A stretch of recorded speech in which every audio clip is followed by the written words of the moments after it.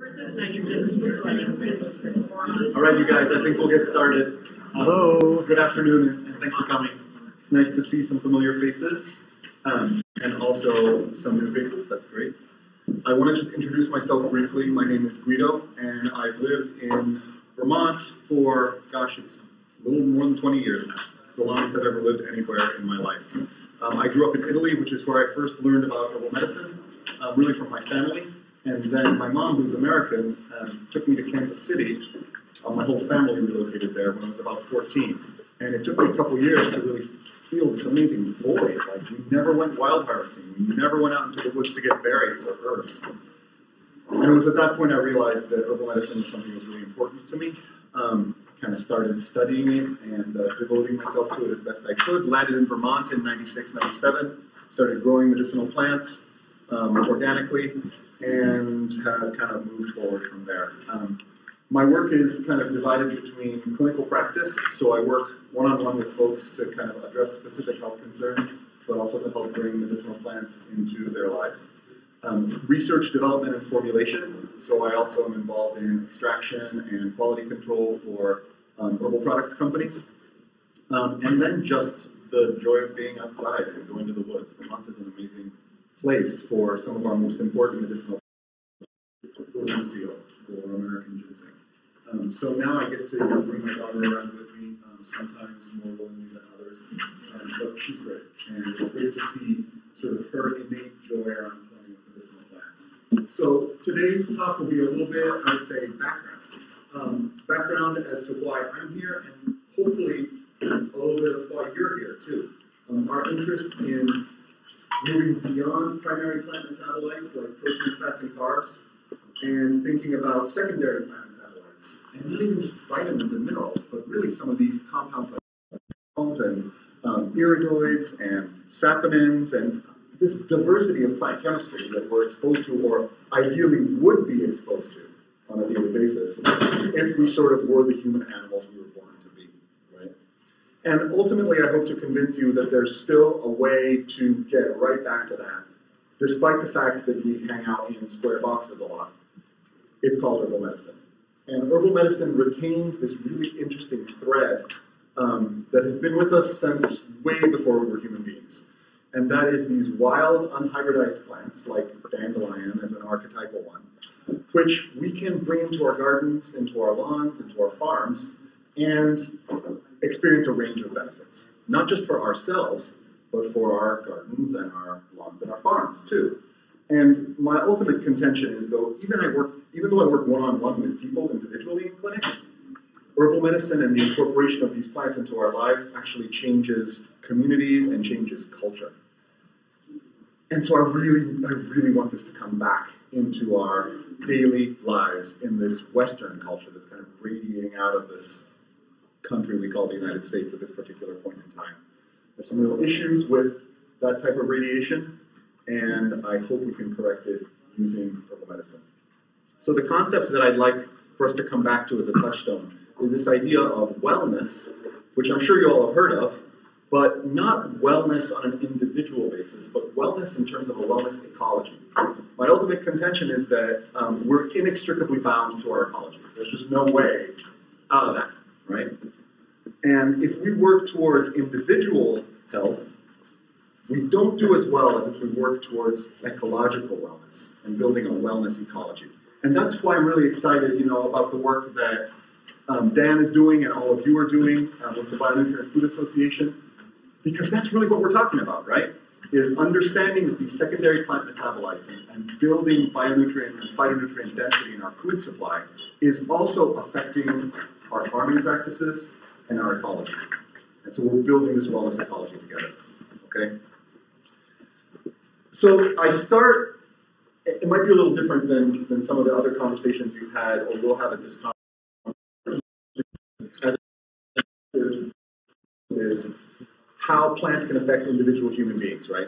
That's how I learned about these plants. You take dandelions to help digestion, you take ginger for nausea, you can take echinacea, juice up your lymphatic system and help with immunity. So that's kind of the perspective I'm coming from. But it's taught me so much more in terms of how integrated herbal medicine can make up for the rest of the ecology as well. But rather than coming from the soil or from the farm, I'm coming from the human, right? So I hope to start from there and then kind of branch out. So a little bit maybe of a different direction than what you've seen in other talks at this conference. And the place I start often, and this happens over and over again in clinic, is folks will come into the office with what I might call like spirit sickness or Western. I don't know what we want to call it. There are so many threads that come into that, right? But one of the major ones, I think, is that we lack a sort of collective cultural mythology or touchstone here in this particular place, in this particular time, which is very, very different from what traditional societies have, what indigenous societies have. And it's kind of messed up for me to see that the dominant paradigm and culture in the world today is this very unrooted, non-indigenous, non-traditional culture. I think we run the real risk of kind of cutting off the roots of all indigenous cultural systems if we continue to just run with what the United States has put out to the world over the last 50, 60, 70 years. Okay? So I call it spirit sickness, and I want to try and put a little bit of a finger on it. What exactly are we talking about here? And one of the folks that I think has articulated this incredibly well is this sort of Jungian and feminist, and her name is Marion Woodman. Have any of you run into her work? Great documentaries. And, you know, famous and I would say very accomplished and incredible work that she has put out. So she's the one that kind of first taught me that we really lack what most indigenous cultures have, which is a collective mythos that we can all kind of agree on. And we see this in like our political, our economic, our cultural conversations, right? There's no common touchstone for us. So what the heck is going on there, and how can we remedy it? Part of it is collective rituals and collective ceremonies, right? A touchstone that we can all agree on that takes us apart from our day-to-day activity. Every indigenous culture has this and spends a lot of time on these rituals, right? Marion Woodman identifies this as being a really important part of being a healthy society. And then concepts that exist like, what is the divine feminine? What is the divine masculine? What is like our quality standard or our perfection standard, right? Our current culture has taken those concepts in very weird directions. And Woodman articulates this really well. So for example, the divine feminine, which she articulates, I think, in this great way. I'm into Latin, and so I really like this pun. Mater as mother, and matter as stuff. So the divine feminine, which is this, as Chinese medicine would say, yin, right? Nurturing, holding, soil, has been replaced with stuff. We're all missing this connection to the deep source of creative energy, the yin, the archetypal mother, and we've replaced it, or at least are told to replace it, with stuff. I remember very clearly, you know, after 9/11, what the exhortation was when we as a collective culture were lost, fragmented, didn't know what to do. We're looking for unity. We're looking for that collective mythos, that source of creativity. What was it? Go out and shop. That's what we've replaced the divine source of creativity with. Stuff. And as we know, I don't have to tell you, that's never really going to be the same as dream time, as connection to nature, as deep interpersonal relationships, right? The other thing that's really interesting is that the divine masculine, which is sort of this idea of trying to find clarity and expand into new spaces, this yang idea, heaven or sky as the counterbalance of soil or earth in traditional Chinese medicine, has now become this idea of dominating, competing, overpowering. So just as we've lost our connection to what Woodman calls the divine feminine, we also really have lost and perverted our connection to what many call the divine masculine too. And we see both of them historically in traditional, or in our current Western culture. The other piece, and this is something I get into a little bit in boardrooms, for example, and in the business world, is that nature and perfection are really not synonymous. And in fact, nature favors imperfection, right? And iteration, iterative processes, evolutionary processes. And we'll look at this over and over again over the next hour or so. But this idea that we have to strive for perfection as if perfection was something that ever could be achieved is weird. And it tends to put us in a place where we never really can succeed, but at the same time better drink plenty of coffee and work 24 hours a day in order to try and achieve this perfection standard, which really never can be achieved, but it's a great way to achieve the goal of making money for a business owner. Right? So all these threads, I think Marianne Woodman pulled them out really well and articulates to us how different this is from all indigenous and traditional cultural systems. And of course, I study these systems because that's where herbal medicine comes from. All traditional indigenous cultural systems have this use of wild plants as part of it. And as we'll see, it's really not limited to human beings and traditional cultural systems either. So, if our culture has these weird threads and these somewhat perversions of these important archetypal energies that exist in the universe, what are we to do about it? Well, the thing that gives me a lot of hope is that culture is not static, right? It's constantly changing, just like language is. And so we have the opportunity and the privilege to become involved in remodeling the culture. And we're seeing a lot of these threads right now over the last few years, right? And it gives me a lot of hope to see these conversations coming up. And a lot of them are traumatic, and a lot of them make some people uncomfortable, especially if they've had privileged roles historically. But that might be okay. Because certainly people who have not had privileged roles historically have had to experience a measure of discomfort now and again in Western culture. So let's get into this. I think more than an opportunity and a privilege, it is in fact our responsibility to engage in this cultural remodeling right now. Okay? And I think herbal medicine can be an important part of it.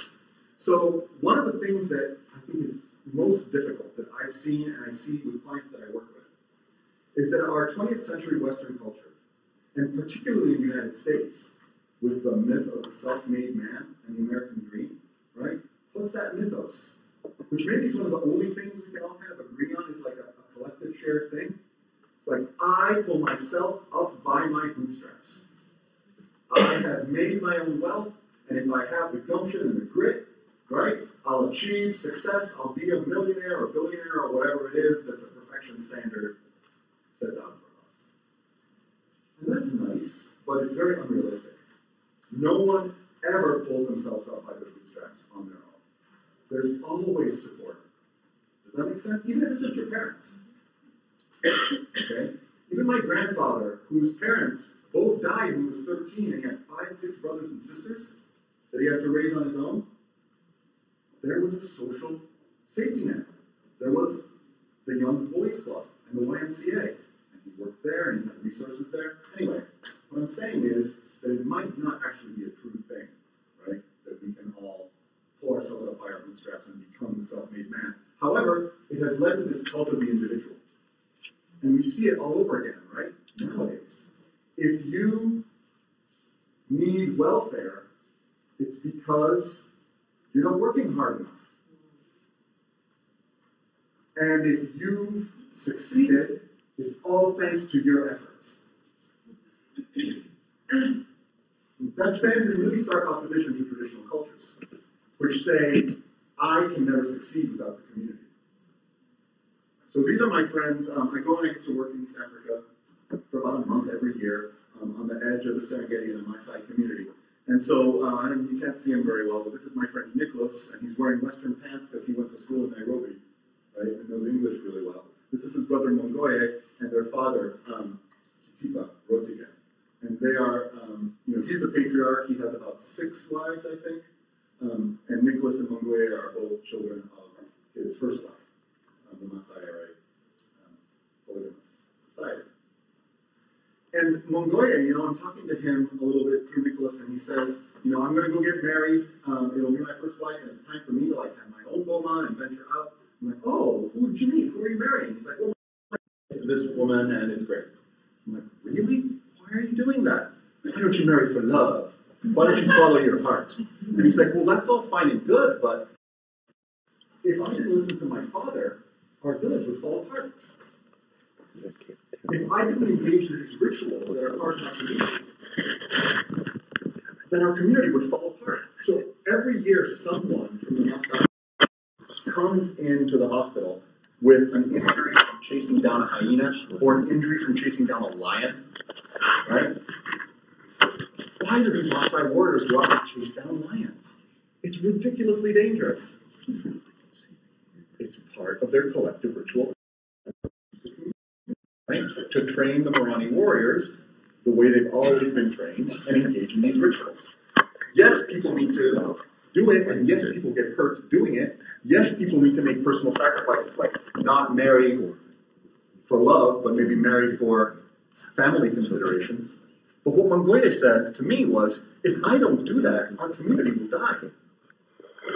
So to traditional indigenous cultures, this subsuming of the individual for the good of the community is not a paradox. They get it. They get that individual health cannot be achieved by selfishly focusing on the individual.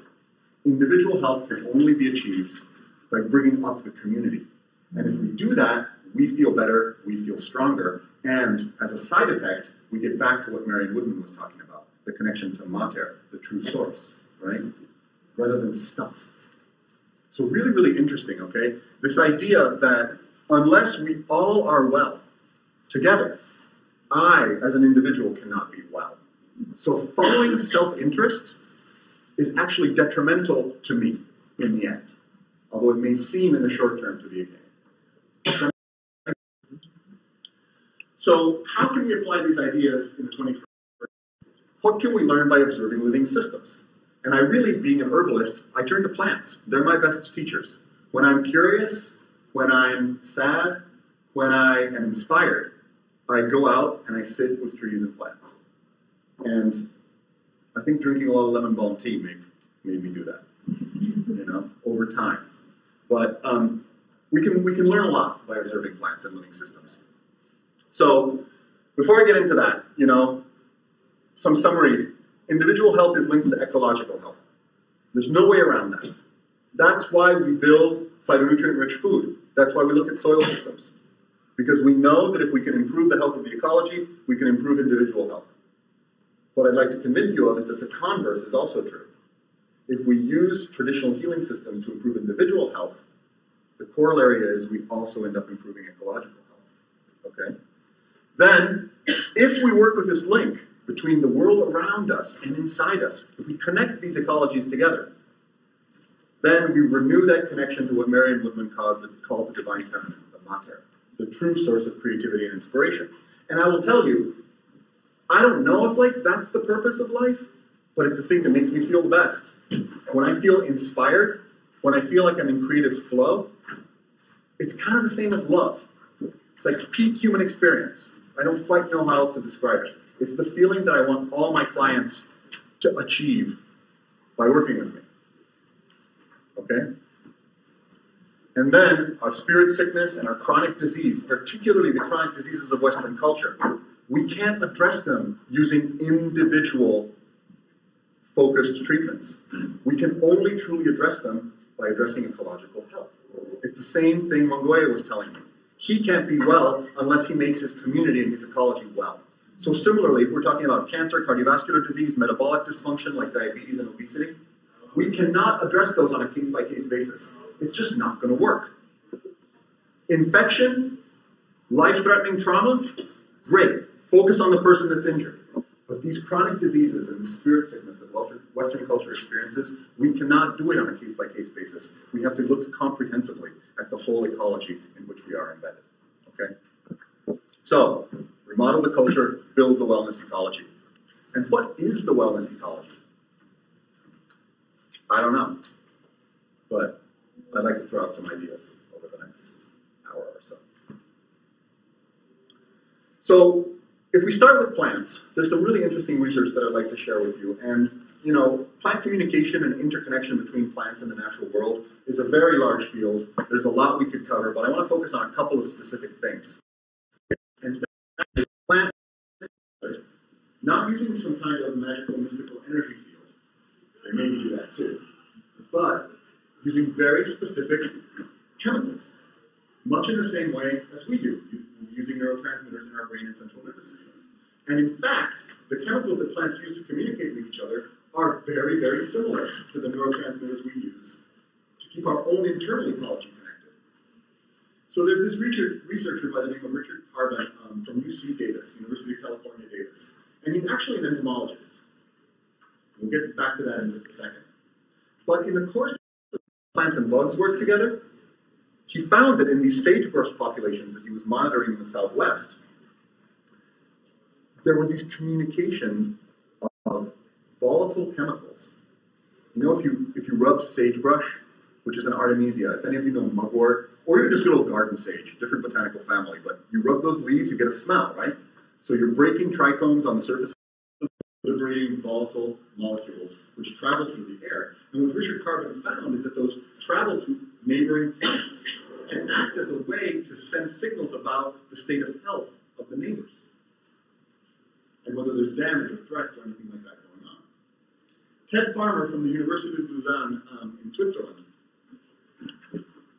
found that these chemicals bind to receptors on the surfaces of plant leaves and send a signal downstream into the stem of the plant and into what are called sieve elements to activate immune tissues in the plant far from the site where the chemical first interfaced with the leaf. And what's really interesting about these channels, we'll look at them in a second, is they look just like neurons. And they use the same exact mechanisms that neurons use to transmit a signal. They depolarize using voltage-gated channels that transmit sodium across a plasma membrane. Just exactly the same way our neurons work. We thought our neurons were special. Plants had them way before animals ever evolved. And they use these volatile chemicals to activate them and then activate their immunity and participate in the experience that their friends and relatives in the same growing environment are experiencing. So here's a picture of a sagebrush out in the southwestern desert. And these are the plants that Richard Carbon was studying. This is a diagram of a depolarization wave that occurs when an insect browses a leaf. This is Ted Farmer's research, right? And you see the same, not only shape of the voltage spike, which comes from a fluxing of sodium ions across the plasma membrane of a cell, but you also see the same magnitude. It's about 50 millivolts, just as it is in human beings.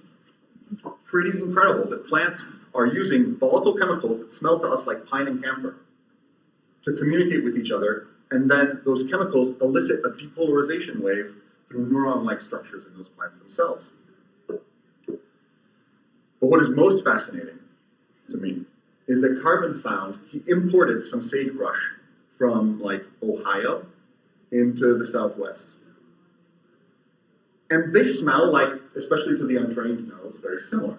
You know, really good smellers might be able to say like, oh, that's a little bit different of a smell from that sagebrush than from this one. But the sagebrushes in the Southwest knew exactly. They could differentiate which plants were secreting the chemicals. And they didn't listen to the ones from Ohio. They didn't care. To me, that's amazing. Richard Carbon says sagebrush recognizes kin. Individuals that are more genetically related to it transmit signals more effectively than individuals that are not genetically related, and initiate a protective response more effectively, which I think is really neat. So the sagebrush community in the Southwest was like, okay, I hear you, Ohio sagebrush, but I don't really care. Which I think is fascinating. They're building community too, just like we do. And interestingly, they're using a lot of the same mechanisms. So I won't necessarily bore you with the organic molecules that much, although I'm really into this stuff, right? Bionutrients and phytopharmacology. These are some botanical volatiles. This is salicylic acid. You know, methyl salicylate is wintergreen smell. Okay, this is thujone, which is like cedar, kind of camphor, also one of the main ingredients in absinthe. For those of you who like to extract plants.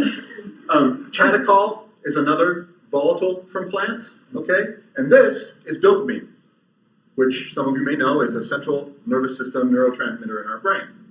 It's involved in motor control and initiation. It's involved in reward, central nervous system reward pathways. That's one that gets a lot of focus and attention. So dopamine is a catechol amine.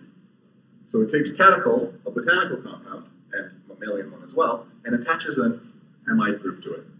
That's really the only difference.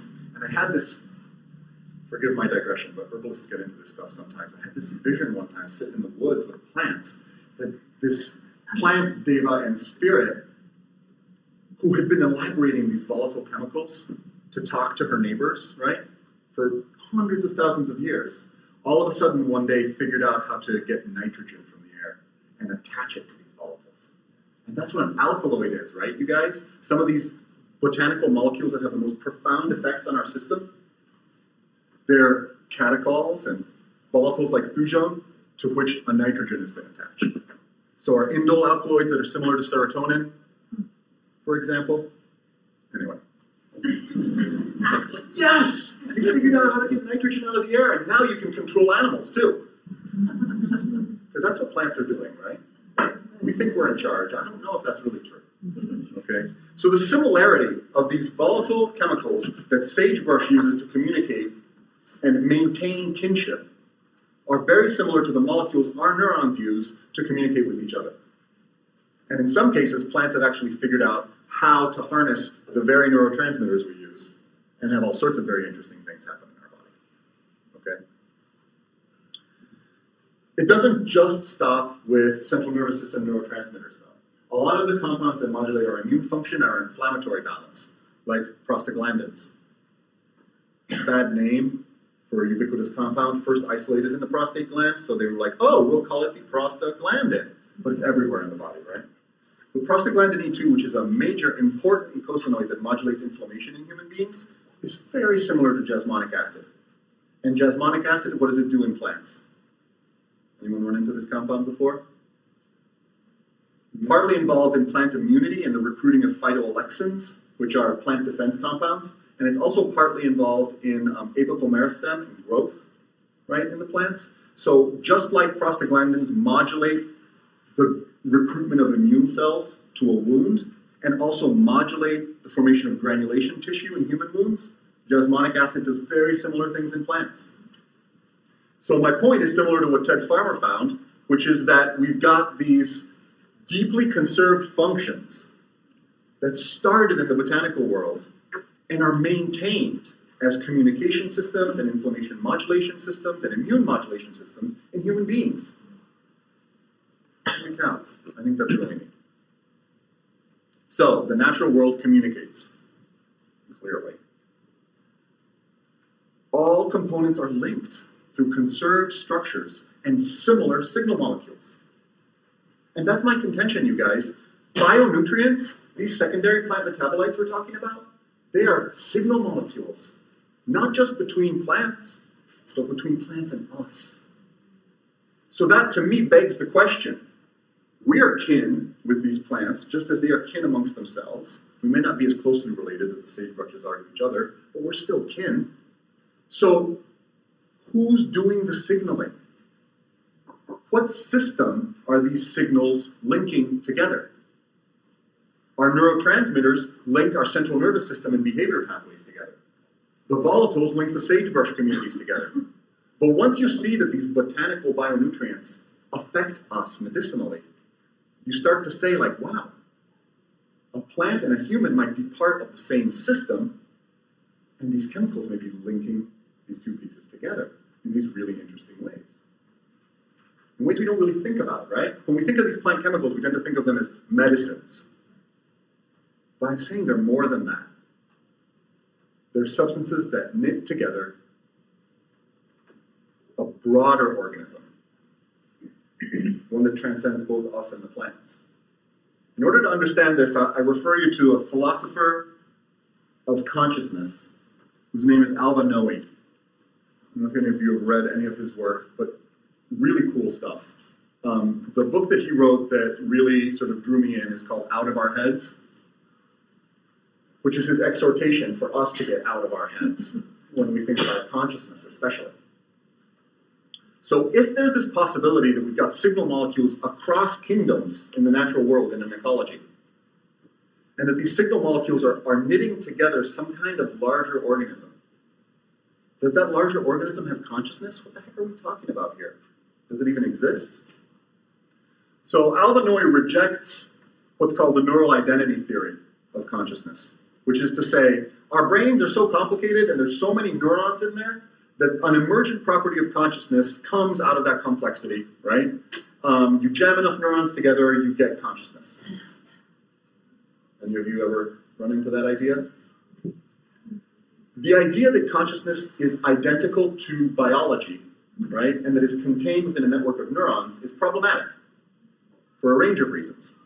One, for example, is how do you explain telepathy? How do you explain the fact that you have, telepathy is the wrong word, but sometimes you have the same thought your friend has at the exact same time? Or that the same experience will elicit the identical reaction between you and a person you love? I don't mean to burst anybody's bubble, but I don't really think it is telepathy. I think it's shared consciousness. And that's what Alva Noe tries to get us to think about. Non-local consciousness. Our consciousness may not be in our heads. At the very least, let's consider our bodies too as part of that, right? And the interplay between brain and heart and our internal organs in our brain. But if we're willing to go there and say that neurotransmitters link all those pieces together, then we've got to be able to go further and say sagebrushes and humans might have some kind of interlinking, and me wildcrafting in the desert might be part of one larger organism. These molecules keep us connected, knit us together. So the nesting of consciousnesses is a really interesting idea. When I have the same thought as my wife, or we have the same experience and my daughter and I react in the exact same way, or I think of my daughter at the exact same time she's thinking of me and we talk about it, it was like, oh yeah, it was 3:30. Like, we do that. I'm like, check your watch when you have a thought, and I'll check mine and we'll talk about it at the end of the day. And it happens so often, right? It's not me and her telepathically communicating. It's our relationship having a thought. And it's happening at the same time through both of us. And the only reason that can happen is because we've built up shared experiences together over a long period of time, right? Does that make sense? But we can do that with plants, and we can do that with an ecology too. And if that's the case, then we have to kind of say, well, James Lovelock and Lynn Margulis, the planetary atmospheric scientist and the microbiologist who coined the term Gaia hypothesis, were right. The planet is conscious. It's a living, breathing system. I think this is undeniable. The interesting corollary to that is if the planet is conscious, so is the solar system. If the solar system is conscious, well, then probably the galaxy is too. And I don't know what that thing at the middle of the galaxy, supermassive black hole, like, whoa. Maybe we get access to that consciousness from time to time. Maybe people call it things like spirit or God. I don't know. But the real interesting point is, think about microbiome. Think about our guts, right? And all the bacteria and flora and fauna that live in there. They're down there being like, wow, if the E. coli and the salmonella and I all have a relationship, then maybe we're part of a broader organism, and maybe it has consciousness too. But if any of you have studied the microbiome, you know that it affects our moods in profound ways, right? So that leads us to my final thing, right? Not all fate is fixed. Life is not determined. God is not like planning things for us down to the every last detail, I don't think. But not all will is free either. We may think we're having a thought, but it might be people in our lives and the relationships that we have with them that are thinking through us. It might be bacteria inside us and the relationship we have with them that are thinking through us. So again, exploring this idea that consciousness is local and it's identical to our neurons. Just setting that aside opens up a lot of possibilities in terms of why we might be having the types of experiences we're having. Okay? And so if you go up to like the consciousness of the solar system, consciousness of the solar system is not in charge of our life. We have a little bit of self-determination. And it also doesn't have entirely free will. The decisions we make impact it. And this is really important when we're thinking about things like climate change, for example. Gaia is not all-powerful. Her will is partly governed by what we do. Similarly, our fate is governed by what she does. Does that make sense? This is a very sort of Scandinavian, Germanic concept, right? If you read about the mythology around Yggdrasil and Thor, and you'll see that they're somewhat fatalistic, and free will is an interesting and flexible concept in those types of mythologies, but I really think they had a point. So, I think when we're talking about wellness ecology, we're talking about wellness of this organism that we are embedded in. How can we help it get better, get stronger, be more well, so that we also can experience better, stronger wellness in our own personal lives? The same thing Mongolia sees, right? That's why traditional healing systems see this, because they recognize that we're all embedded in organisms that are larger than we are. just like gut flora is embedded inside us. Okay. Well, we know a few ways to do this, right? We can look at connections between us and the world around us. We can also look at connections between us and the world inside us. So when looking at connections between us and the world around us, people have been studying how nice it is to garden and how good it is for our spirits for a really long time. We now have meta-analyses, which means studies have been statistically analyzed and populations have been lumped together. We clearly see that gardening reduces stress and anxiety, reduces depression, makes people feel better. It works a lot better if you don't wear gloves, just by the way. We'll talk about that in just a second. Now that said, sometimes you do need to wear gloves. But I really do encourage you to just get actual dirt on your hands from time to time. Probably this is not the audience will have to make that exhortation, right? So, all the way we see that mental health interventions in gardening are great. We also have seen in more recent meta-reviews that it's not just mental health, it's also inflammatory conditions. Because of course, mental health and inflammatory conditions are linked inside of us, and gardening helps. Now, what Stafford Lightman has been studying for a long time is bacteria. So he's really a microbiologist, and he studies like tuberculosis and other types of mycobacteria, right? So he ran into this cousin of tuberculosis that is totally harmless, called Mycobacterium vaccae, that is found in the soil. And he found that Mycobacterium vaccae, when we get it on our hands and we pick our nose or we put our hands in our mouth, it gets into our mucous membranes and it affects what he calls the mesolimbocortical system. So midbrain, limbic system, cortex. These bacteria elute chemicals that affect the serotonin pathways in these important mood balancing association areas of the brain. The limbic system takes our memory, right, from the frontal lobes, prefrontal cortex, and it helps us develop our personality and our reactions to the world. And Mycobacterium vaccae, when we get it into our body, interfaces with that and messes with it, apparently in a really beneficial way. But what's neat to know is that if you compare the bacterial populations in soil from a conventional farm to the bacterial populations in living, growing organic soil, there's no comparison. Farm fields that are treated with synthetic chemicals are basically sterile. So you see these cornfields, they're sterile. Again, I don't have to tell you guys that. But living, breathing soil contains bacterial populations that aren't just good for the plants and for the resilience of the garden and the farm, they're also amazingly good for us when we interface with them. Okay? Maya Sheetreat-Klein is a pediatric neurologist. She wrote this book called The Dirt Cure, which is an interesting book. It maybe is a little longer than it needs to be because the basic premise is simple. She works with kids who have attention issues, right, or personality, quote-unquote, disorders, and she basically gets them dirty as part of her therapy. And lo and behold, their moods improve, their attention improves, they can sit inside boxes at desks for longer periods of time. This is unnatural business. But we're adaptable beings. We can handle a wide range of operating conditions, right? Including sitting in a weird box at desks for long periods of time. But we do it a lot better if we're connected to these things that we've been connected to for a really, really long time. It's like the superorganism in which we're embedded is saying, come back, right? Be a part of me again. I miss you. And what's interesting is that when we're not a part of it, our brains start making really weird decisions. And we see things like spilling billions of gallons of oil into the Gulf of Mexico, and we were like, yeah, it's bad, but oh well. Let's just keep doing what we're doing. Which is just insane. And any traditional culture would look at that and be like, holy cow. We gotta totally change our strategy because this is killing our shared environment, right? Okay. Richard Louv, Last Child in the Woods, coined this thing called nature deficit disorder because he didn't like saying that kids had attention deficit disorder. One of the quotes that really stuck with me from our book is he interviewed a bunch of kids, right? And they say, he said, why don't you go outside? Or like, what's keeping you from going outside? And the kids were like, well, why would I ever play outside? There are no outlets. That's where we're at, right?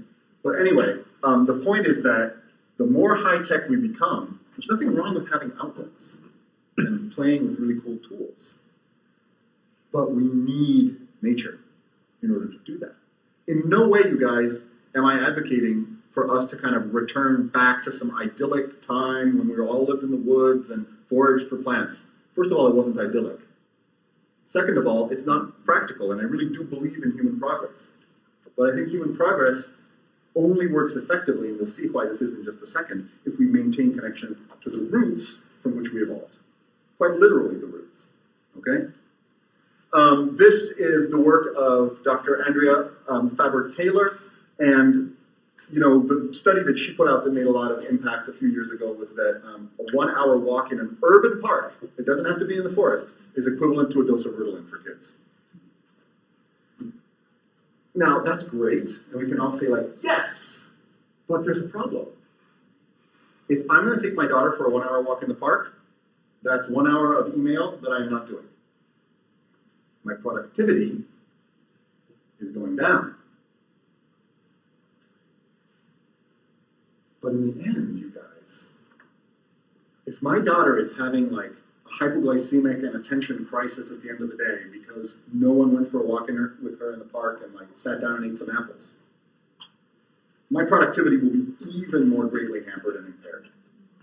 So taking that 1 hour out of my day to give both of us medicine might seem counterproductive in the short term because we're so geared on like the cult of the individual, right? But if we can just take a moment and subsume our individual desire, the thing that's right in front of our face, for the good of our community, and in this case, my family, we end up actually becoming stronger, more resilient, happier, and healthier. Our family is more well. Does that make sense? So the drug-like mentality of take Ritalin stands in opposition to the traditional mentality, which says, well, if you're feeling bad, connect to the source. Go back to the mater. It might take a little effort in the short term. You might have to subsume your individual desires, but in the end, everyone will be happier and healthier. So in Japan, they call it forest bathing. And I first got turned on to forest bathing in like 2011, 2012. Now a lot of people are talking about it, which I think is great. Doesn't mean you have to take your bathtub out to the woods. It means you just go to the woods and you take in the smell and the sights and the sounds and the light. And all the multisensory experience is incredibly healing to us, just the same way gardening is. Okay? The last piece I want us to think about is what's called the hygiene hypothesis. And it basically says, open sewers, not so great. Triclosan on every surface, not so great. The good thing is somewhere in between. We took this idea of basic hygiene and we took it too far, right? And as a result, we're starting to see autoimmune disease and allergy increase. And it is perhaps because the immune system has not been trained to engage, because the immune system is this amazing information processing system, right? Really good at reading and making decisions. It hasn't been trained to do that because we just sterilize our environments so dramatically. And if we can get kids, but also adults, back into dirty environments, Mycobacterium vaccae starts affecting our mood and our brain. We see less attention deficit, irritability, anxiety, nervousness. The community and the ecology feel better. So again, we come back to this idea of like, we're zeroing in on this wellness ecology. It involves us being connected to the things that humans do well, our phones, our computers, all that stuff, but it also involves connecting to something that is still not totally clear about this source, this creative matrix, right? That is embedded in the ecology and that the ecology seems connected to, but we still haven't like totally related to 100%. I just want to say it's not as simple as just nature, I don't think. Okay? And in some cases, nature is actually dangerous or scary. And in some urban environments and folks that I've worked with, saying like, oh, just take your kid for a walk out in the park. You're like, are you nuts? Seriously. Now, we can change that. We can hopefully try to work on changing that. But it's more than just nature, I think. So I'll get to that in just a moment. I just want to spend a second talking about our internal ecology as well. This is an amazing picture of our the border between the bacteria in our intestines, the mucus layer, and then our actual intestinal mucous membrane cells. And this was published in Cell, the magazine Cell, a couple of years ago. It's just amazing to me how they stained this. And how beautiful it is. So there's this mucus layer that the bacteria feed on. We really want to make sure it's there to protect our gut cells, right? If this mucus layer breaks down, or if we don't have adequate soluble fiber, it can affect inflammatory compounds in our gut mucous membrane, and there's a range of downstream things that can occur there, right? I also study bitter compounds in plants a lot. I'm very fascinated by how bitters sort of activate not just our digestion, but also our immune system, right? So these folks are at UPenn, Robert Lee and Noam Cohen, and they're finding bitter taste receptors in our nose and airways, which is just bizarre because we're not trying to like taste absinthe in our nose. Please don't do that. But what we find is that bacterial populations, there's this mucus layer in there, right? And this is true in the GI tract as well. And that mucus layer has sugar in it as part of it. As bacterial populations increase and sugar levels go down, bacteria start to produce basically poop, bacterial enterotoxins and other molecules which taste really bitter or activate our bitter taste receptors. That stimulates an immune response right there in the local tissue that knocks back the bacterial populations. Conversely, as glucose levels go up, you see a suppression of that immune function. So bitter taste receptors are involved in like protecting us and detecting what those bacteria are up to that live inside us and helping like create a sort of stable homeostatic balance with the flora that lives in our nose, in our airway, in our gut. Okay? It's interesting that we've completely eliminated most bitter tasting things from our diet. And I think we see, unfortunately, some consequences as a result. I could go into that a lot more, but that's a talk for another day. Eva Selhub is an MD at Harvard, and she worked with Alan Logan and Alison Bested in a really great review of mental health and gut connections. This is available free full text. It's in 3 parts. I really encourage you to check it out if you're interested in that sort of thing. And what's interesting is that at the sort of beginning of the 20th century, Eli Metchnikoff, who was sort of the grandfathers of microbiology, right, was basically on this train called auto-intoxication. Mental health, they said, was because the gut barrier is broken down and we're polluting ourselves with bacterial endotoxins, which are messing with our mind. After 30, 40, 50 years, through the 50s and 60s, that changed, right? And it was all about the central nervous system. You've got a chemical imbalance in your central nervous system. That's why you have spirit sickness or mental health disturbance. And conversely, if you've got mental health issues, it's kind of like your fault. It was in your brain. If you could just change your brain, then you could be better. What the heck's wrong with you? Which we don't say for any other disease, by the way, but whatever.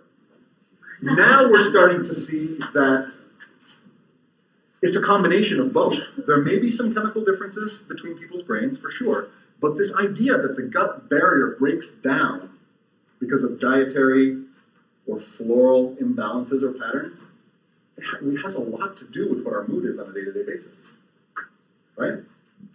So eating fermented foods, helping to eat more soluble fiber, like which a lot of things like Jerusalem artichoke and burdock root contain, right? And nurturing our gut flora is a great way to kind of support good mental health as well.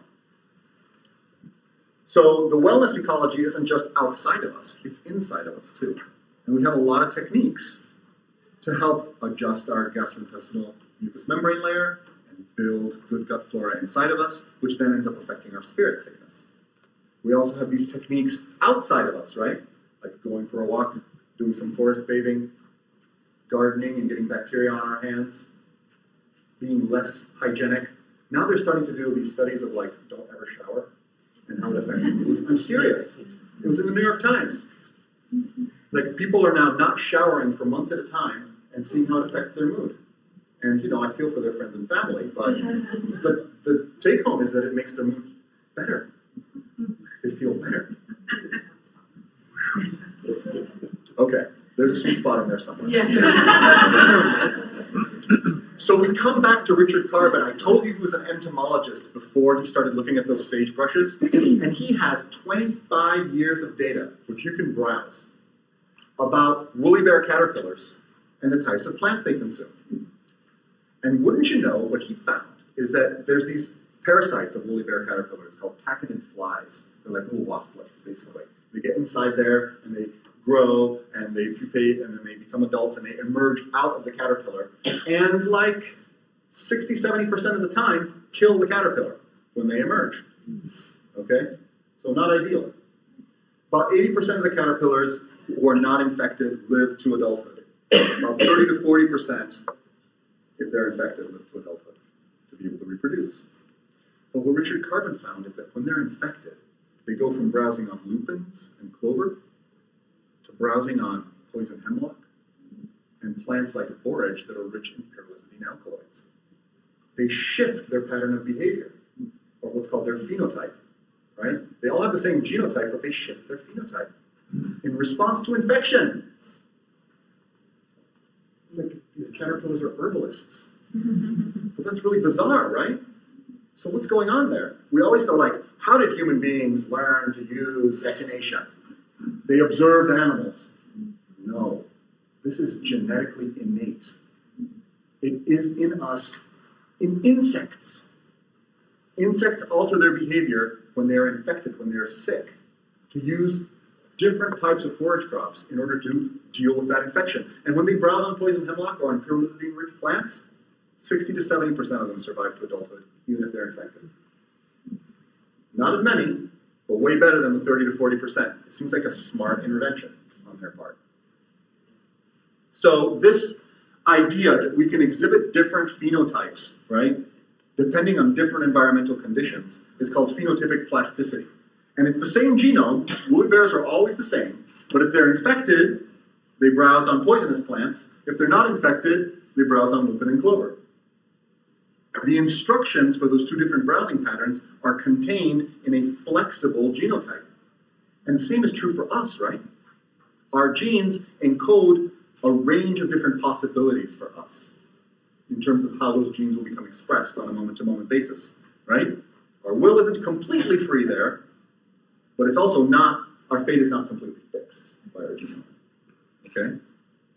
Primates, this guy Michael Huffman from Kyoto, studied primate self-medication behavior, again, for more than 20 years, and really, really fascinating stuff. Primates will get specific plants, which they will remove the outer peel from to find the bitter pith, Vernonia in particular in this example, in order to clear parasitic infections that happen only during certain periods of the year. They know where to find those plants, they know how to prepare them, they don't just eat them. And only the sick individuals do it. They have wildcrafting skills, they have pharmacy skills, and they have diagnosis skills. But apparently so do the woolly bears, which to me is just incredible. Those skills are encoded in phenotypic plasticity. Our genome contains a range of different instructions, including instructions on what kind of plants to browse when we feel different types of illness. Now, the primates are lucky because they also have culture as another layer on top of that. So we see adult individuals train younger individuals about where to go to find the Vernonia. The woolly bears don't have that. Aside maybe, like, there are no wise old caterpillars, you know, aside from Wonderlight. So, plasticity encodes our ancestral experience. All the coevolutionary relationships we've had with the diseases and the infections in our past, and with the medicines in our past, they're encoded in our genome, you guys.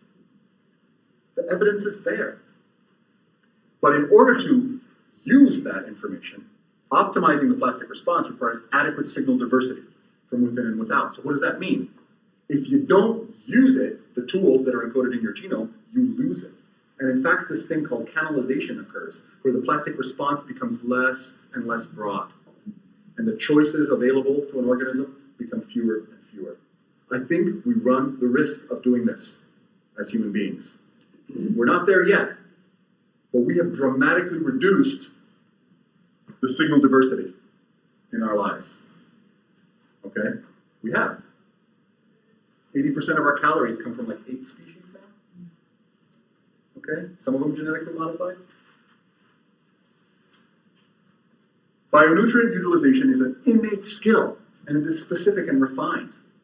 This seems obvious, but I think it bears repeating. Herbal medicine, the use of plants to treat disease and to maintain wellness, is built into our genome, from the woolly bear caterpillars on up the evolutionary tree.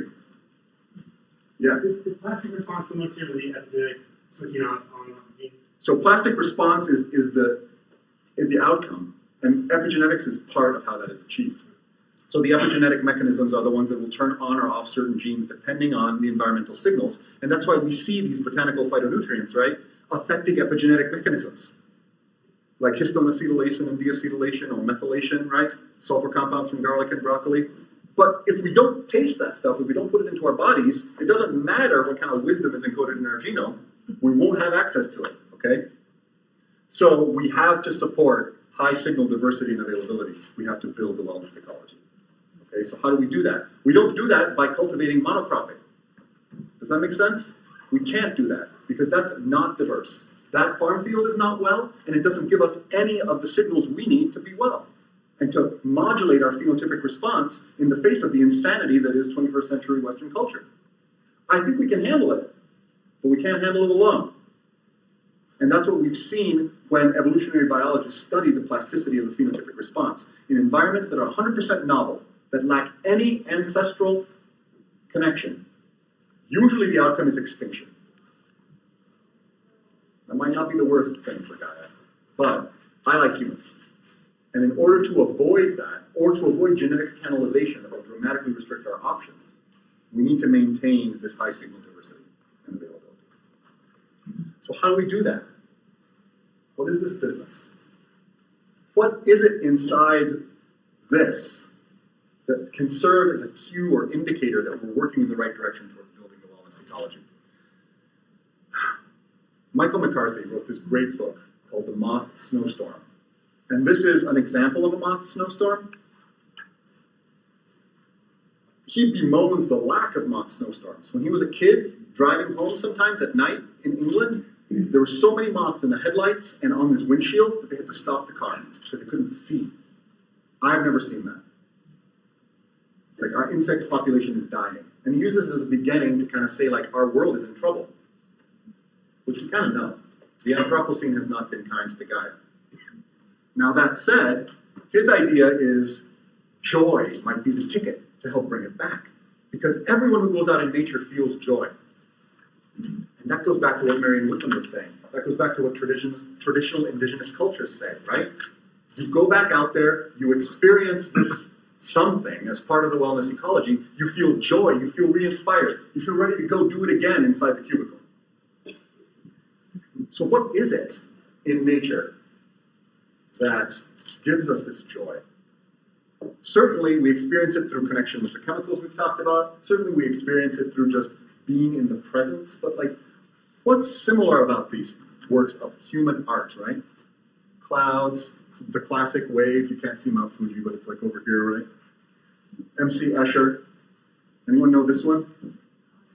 Pollock. Yeah, it's a painting called Alchemy by Jackson Pollock. So what's similar about these things? What's similar about music? This stuff, when I look at it, makes me feel kind of similar to what I feel when I go out in the woods. When I listen to amazing musical pieces, sometimes I feel that too. Sometimes I look at a building, right? And buildings are incredible sometimes. Sometimes they're not. But sometimes they're really amazing. This is a train station in Lisbon, Portugal. It just, something feels nice about that. I don't quite know what it is. Oh, I do. And so what people have looked at, and it started with Jackson Pollock. Richard Taylor at the University of Oregon started mapping out what appeared to be random paint splotches through the 40s and into the 50s in Pollock's work. And what he found is that Pollock's work started exhibiting what he calls fractal dimensionality. And I'm not going to go into like exactly what that means or how we calculate that. Suffice it to say that a fractal dimensionality of about 1.4, 1.5 is what we see in this picture. And when his work hit this, the critics were like, whoa, this is good stuff. But they didn't do that until that time. Once Pollock started, and he wasn't like mathematically calculating this business out, he just had tapped into this flow, right? That then expressed itself in his work. And it's the same flow that you see in the best human art, in the best human music. Sometimes when I write, I feel it. I'm sure you all have experienced it. So that feeling of flow and feeling of being in the right place at the right time and feeling like super creative and connected, right? It seems to be linked to fractal dimensionality and the experience of this mathematical construct that we now have been able to identify. So Ari Goldberger has seen this, so this is a very typical example of like dendritic branching, right, which we see in neurons, which we see in river deltas, which we see in trees. It's self-similar, right? This little piece looks like this little piece looks like this, and on down infinitely. Heart rate variability patterns show similar self-similarity. 300 minutes, 30 minutes, 3 minutes. EKG processes and EEG processes have been mapped out by Ari Goldberger, and has found that these patterns of variability exhibit fractal dimensionality, just the same way as Pollock's work of about 1.4, 1.5. River deltas, trees, when I look at an acacia tree and it feels nice, when I look at the Lisbon train station and it feels nice, they all have similar fractal dimensionality. Very fascinating to me. But of course, those who have looked at sacred geometry or understand the golden ratio realize that the resonance that we see across the universe in all of these structures are connected to the same thing. And it's not something magical or special. It's just that the universe evolved that way. And all of the organisms evolved in the same way and co-evolved in these nested consciousnesses, right? So they just look similar because they're all similar, because they're all one thing, right? And when we reconnect to that, that's when we feel good. That's when we feel less friction. Let me give you one last example. This is the process of how we look at things. When we look at things, we don't just look at things. Our eyes do this thing called microsaccades, which means like we'll go like this, then we'll go like this, and this, and this, and then we'll do it in the next place. And the pattern of movement of our eyes through a field exhibits fractional dimensionality of about 1.4, 1.5. You can look at Martin Rolf's work. So basically, when we look at an acacia tree or when we look at the Jackson Pollock work, it feels comfortable to us. It feels like home because that's how our eyes are used to looking at things. Nature always feels that way because nature evolved in the same way as our vision evolved. So of course it feels comfortable. Does that make sense? We really are embedded in this big organism that we're an inextricable part of, and it makes our life a heck of a lot easier if we go with that flow instead of trying to fight against it. And we're super smart, right? We're like little kids at Christmas. We're like, I got my new toy. I'm going to play with it. I don't care what anybody else says. Our toy is technology. And we're really good with it. But we need to remember that we're also embedded in this system. And for us to feel comfortable and alive and well, we need to honor the fractal dimensionalities that is at the root of it. And we can think about different ways to build buildings. We can think about different ways to tell stories. We can think about different ways to make music. We can think about different ways to take medicine and garden. And when you look, like, because again, this is the perfect example. Plant makes food. Let's grow all this plant in a square because the machine likes the square. Okay, that's fine, but it's a really immature understanding of where we are in this context. A garden that is very diverse, that appears to be less productive, right? It's actually more productive, feels better, and yields more of those signal molecules that are so important for us to maintain our individual wellness. Does that make sense? Again, we become obsessed with the stuff, the carbohydrates, the protein, and fat. That stuff is never going to reconnect us to the source of creativity.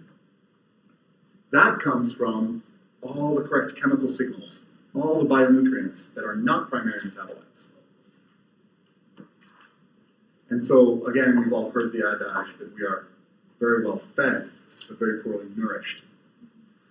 And that is, I think, a really good way to summarize what's going on in Western culture.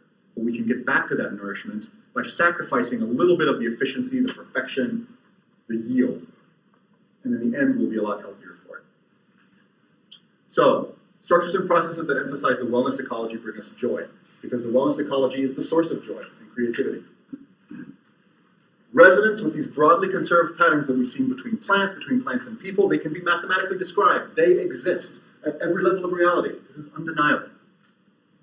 When we resonate with that business, it removes friction, it increases efficiency, it just makes us feel good.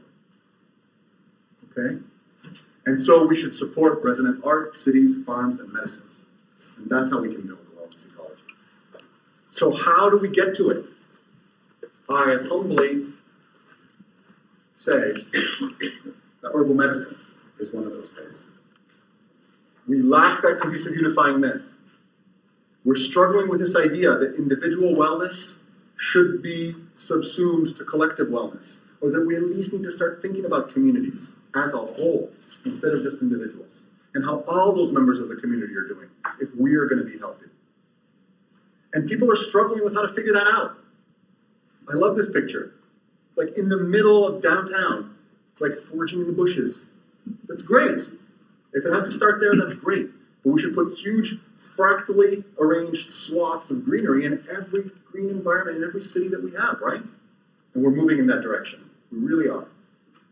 Because of folks like you and organizations like this. Oops. Okay. But herbal medicine, I think, this is my friend Deb Soul in her garden, Avena Botanicals in Maine. If you ever get a chance to visit, it's amazing. Decentralized. Fractals are not centralized. They're self-similar, very, very diverse. Mutually supportive, grassroots, imperfect, in the kitchen, ecological. It ticks off all of the markers. Plus, the botanicals we use in herbal medicine are unhybridized. They haven't been genetically modified. Their phytonutrient density is incredibly high because Monsanto has not tried to modify the dandelion yet. I don't put it past them. But I think the dandelion will. The thing to remember when we're doing this, though, is that herbalism is not a thing. It's not stuff. This connection to these plants that are wild, that have been part of our history since we were woolly bears, it's not about getting it, isolating it, and taking it in pill form. That's why this stuff really upsets me. Okay? It's much better to just plant a lemon balm plant on your windowsill and smell it every day than to do anything like this. Does that make sense? You're connecting to a living being. That's what really, I think, ultimately makes the difference. Okay? So, our wellness ecology, the concepts that we've looked at. High biodiversity allows us to have maximum plasticity to weather environmental change in the most graceful possible way because we have the signals to affect the epigenetic mechanisms that allow that plasticity to find the right track at any given moment. High bionutrients are required because that's how we get that high biodiversity of signals.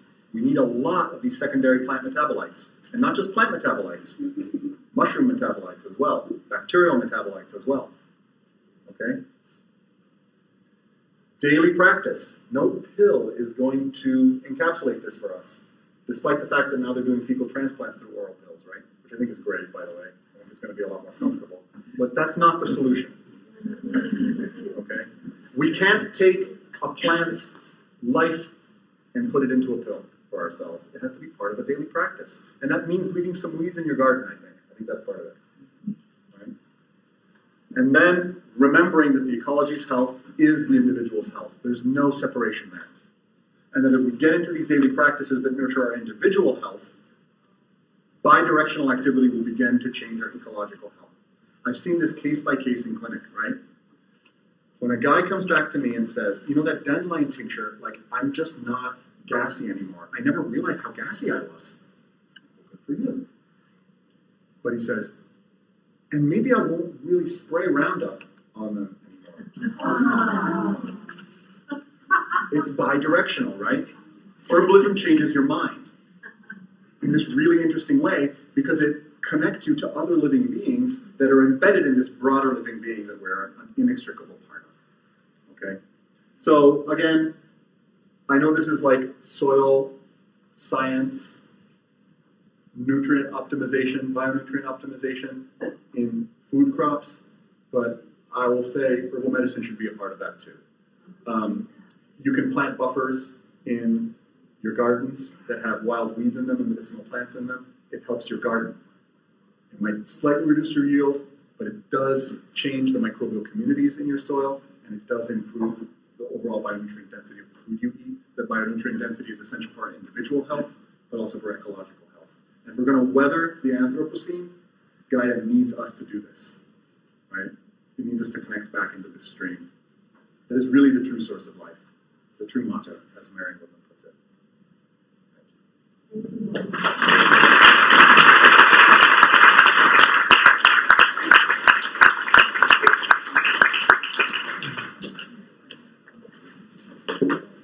do have 20 minutes, so if Oh, if really? you wanted, yes, quarter till is when it's scheduled, I I don't know think. why. Huh? Oh, geez, well, I rushed really quickly. Let's talk some more. This is great. 4:45 it It says by here. 4:30. Yeah. So please, do you have any questions? I'd like to share that if anyone's feeling some plant spirit sickness, I just returned from Costa Rica where the world's first medically supervised plant medicine retreat is offering 4 days of ayahuasca ceremony that really helped open my heart and heal my spirit sickness. And yeah, it's called rhythmia. So, if you don't mind, that brings up this idea of the entheogenic plants, which goes back to that whole sort of vision I had with the flower deva. And I was just, gardening at the time and using no intoxicating plants whatsoever. But that's really one of the major things they've got is the indole alkaloid plants, which lead to things like DMT, for example, or ibogaine, or psilocybin. All of these molecules are basically serotonin-like substances that have profound effects on our central nervous system and are also included particularly in initiation rituals in traditional cultures, which is something that our society really sorely lacks. And one of the things I didn't really talk about that I think is really important to think about is that no one ever asks us to take responsibility for being grown up. One of the things that the Masé do is, we can argue about these initiation rituals because some of them I think I have real big problems with. It's not my job to tell them to change their initiation rituals, but whatever. But that's the time when you go from being a child, who was like all about you, to becoming a part of the community, formally. Which means, sorry sucker, it's not about you 100% anymore. It has to be part of the community now. You have important work to do for the community, which means that you need to flex your individual desires for the good of the community. That's what initiation rituals are designed to do for us. So no one in this culture takes that kind of responsibility at age 13, 14, 15. And what entheogens seem to be able to do for us is help with that process by helping us let go of our own me. Right? Yeah. I'd like to speak or ask a question to speak to it. I'm also an herbalist, and one of the things I have kind of like a concern about is that we're kind of creating celebrity herbs, right? So, cannabis, celebrity herb. And I find that to be kind of on the patriarchal side. So I wonder if you had any, there's one thing that's going to do it all is at the top of this pyramid. And I've heard cannabis thrown around a lot in the conference, and I'm a fan, but not at the cost of things like dandelion, nettles, clover. So I wonder if we could talk about any thoughts you have about this type of agriculture and ways to integrate it. Yeah, I think that this is a concept that sometimes in herbal medicine we call monopopularization. It's the idea that there's a fad herb of the day that you're going to sell lots of, and it really speaks to I think what are echoes of drug-like mentality, right? Because we're really used to this idea again of turning over our personal responsibility for our health, because it's a pain in the butt to make tea, and even more to grow the plants to make the tea, right? Holy cow, who has the time for that? Well, I'm telling you, if you can make the time for that, they heal you in ways other than the cup of tea, right? These other really profound ways that we looked at. But I think the point is that it's an expression of the interface of a traditional technology like herbal medicine in a modern context that is very used to this for that. And it's difficult to wrap your mind around a messy cocktail of things, or that one plant might be able to do this in one day for you, but do a different thing in another day for you, depending on what's going on in your life. People want a little more clarity and certainty, and having a single species is much more helpful in that regard. I've even gotten into arguments with the Food and Drug Administration, who is trying to tell me that I need to be able to chemically analyze a complex of multiple different herbs in a formula. And I tell them, well, both the elderberry and the echinacea have arabinogalactans in them. They're both going to come out on HPLC in the same spike.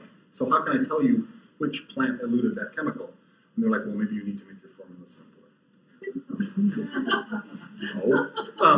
Maybe we need to think about a different way of doing things. So my ultimate point is, when people say like, you gotta have the ultra expensive Tibetan goji berry if you want adequate antioxidant effect in your body, I tell them blueberries. You know, the plants that are growing locally in your local environment are going to be much more appropriate for you than any like super expensive multi-level marketing goji juice, right? Because they're breathing the same air, drinking the same water, and embedded in the same soil that you are on a day-to-day basis. So you're all part of this wellness ecology together, right?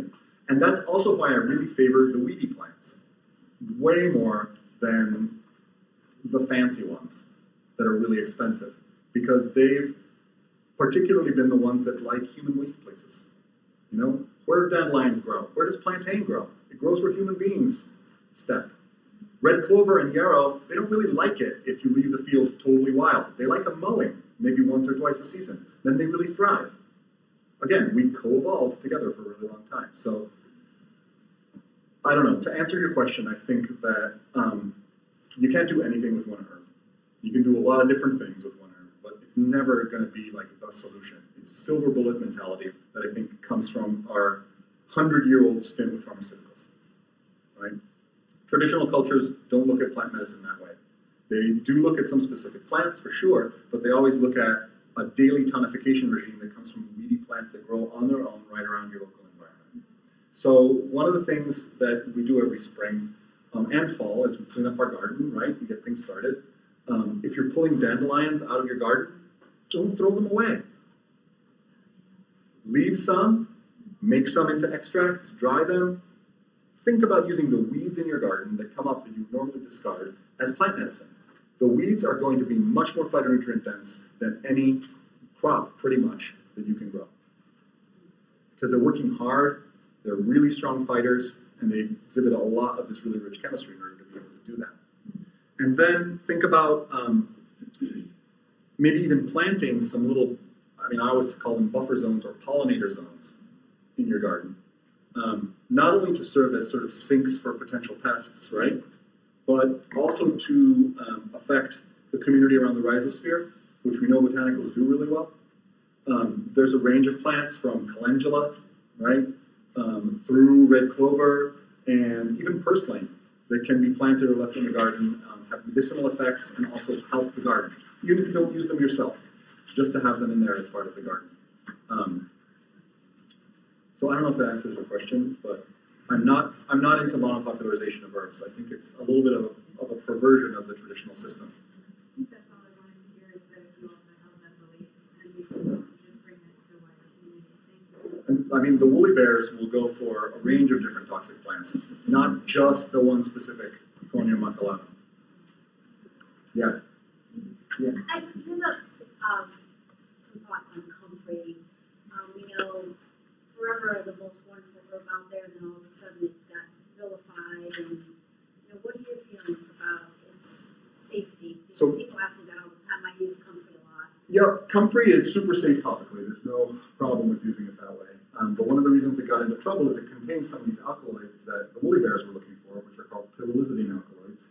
They've been linked with veno-occlusive disease, which basically means causing liver damage and preventing the liver from functioning properly and eventually leading to profound toxicity in humans.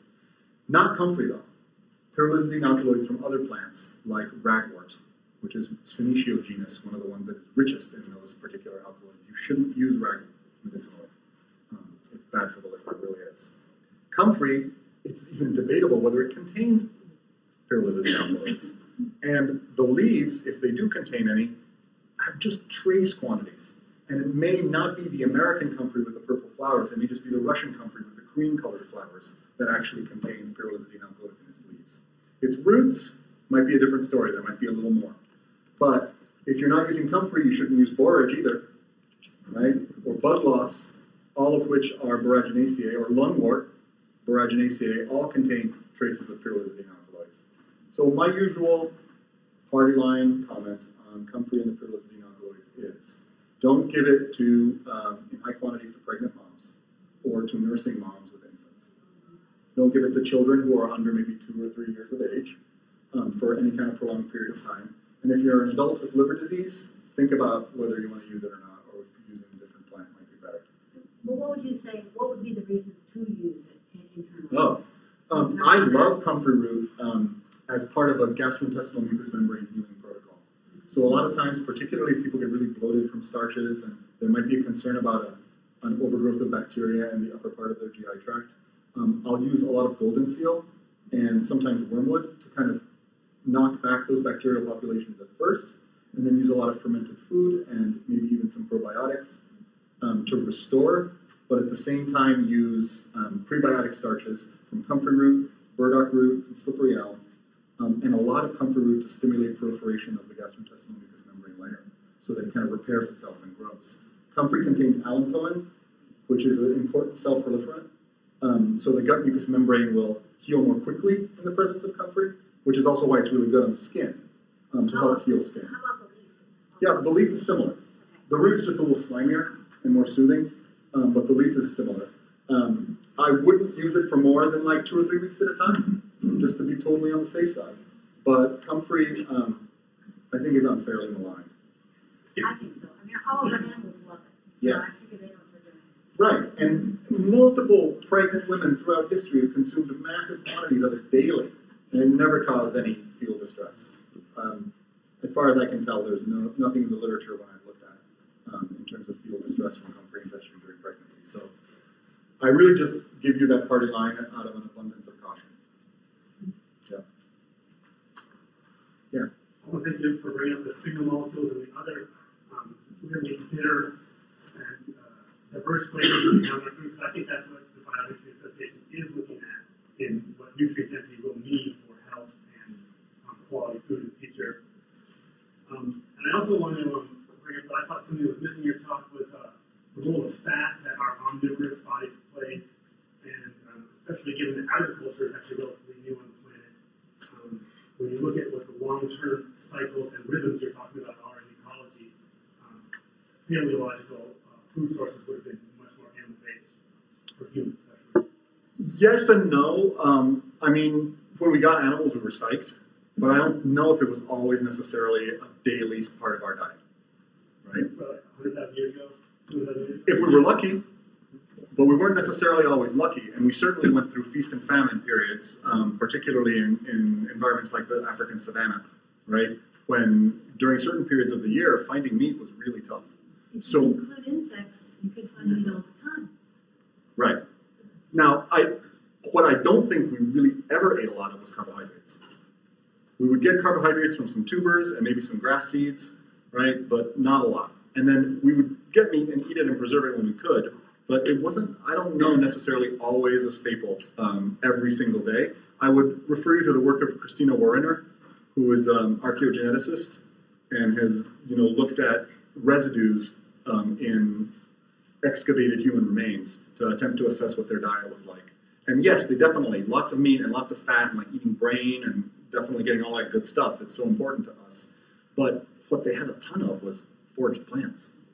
Crazy wild foraged plants all the time. And animals are great, and fat is really important, particularly in modulating inflammatory balance and helping with mental health. I completely agree with you on that. And our fat phobia has been an incredible disservice over the last 50 or 60 years. But really, animals don't give us a ton of signal molecules in their protein. I was specifically thinking of the fat signal and how it affected cytokine storms in the brain. Yeah.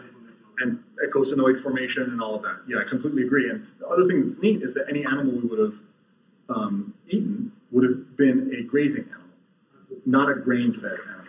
And so the quality of that fat would be very different from the quality of a grain-fed animal's fat. Grain-fed tends to go in the omega-6 and 9 direction. Grass-fed, the deal. Omega-3 direction, less inflammation. Yeah. Thank you, though. I think you're absolutely right. Yeah. Other questions or comments? I would like to talk about the not showering. Okay.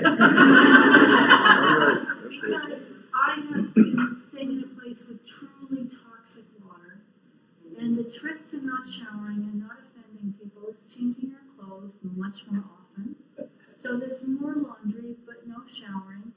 And I'm very, very ill, and it's been sort of mysterious why I'm happy. Because what comes with a terrible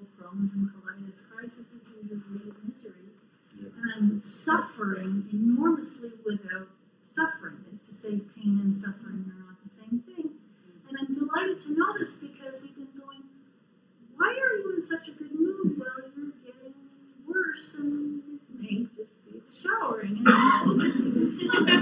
That's part of it. I'll see if I can find that. If you give me your contact information, that article, I can send it your way. But, yeah, interesting. And it just goes back to hygiene is good. Too much hygiene is not necessarily better.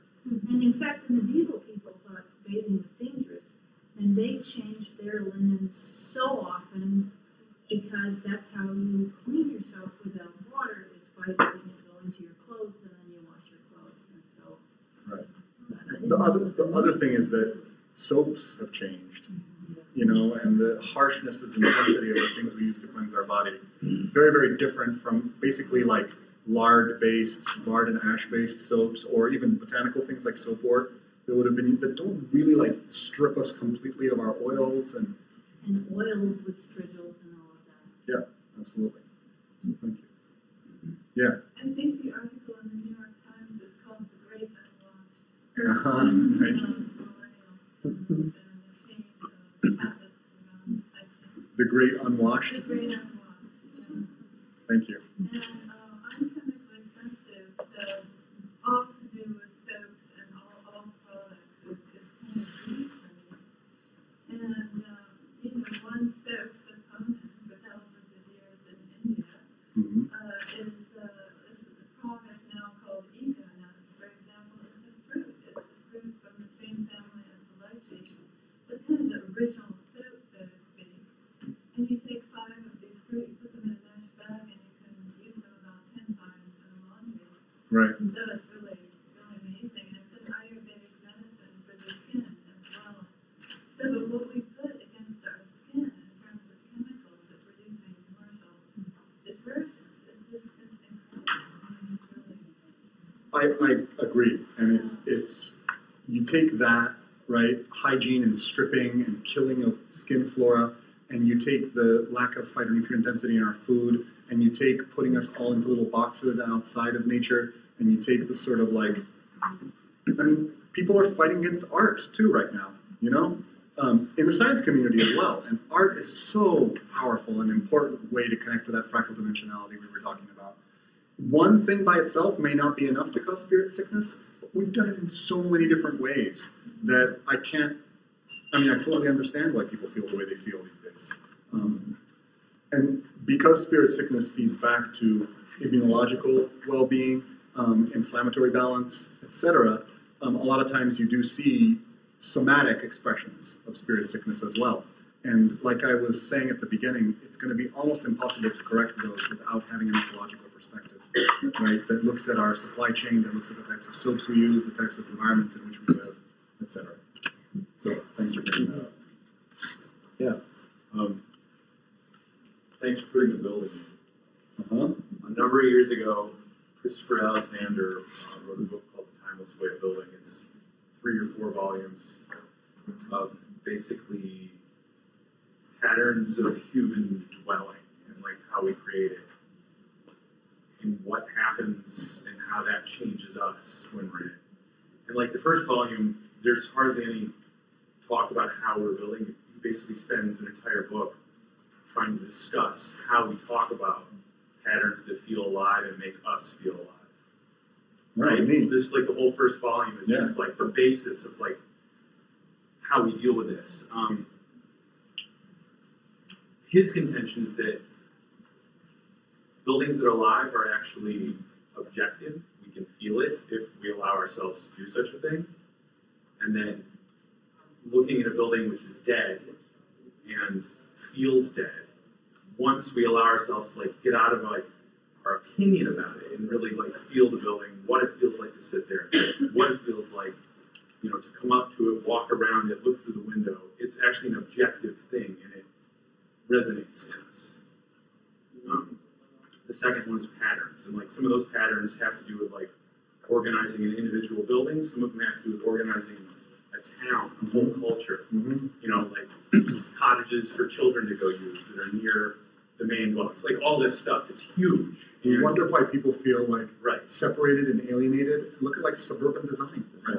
I mean, we only have ourselves to blame. So I just bring this up so that people can study on their own time, something that dovetails really well with what you just presented us, which is, you know, sort of like a cohesion of like why we're here. Right. And the timeless way of building is what it's called. Thank you. So, Timeless way of building. and Christopher Alexander. Those types of patterns are in everything. Yeah. So architecture is not immune. And in fact, I think if our living spaces and our communities were structured in different ways that were more organic. Anyway, thank you. Good point. All right, thanks again, you all.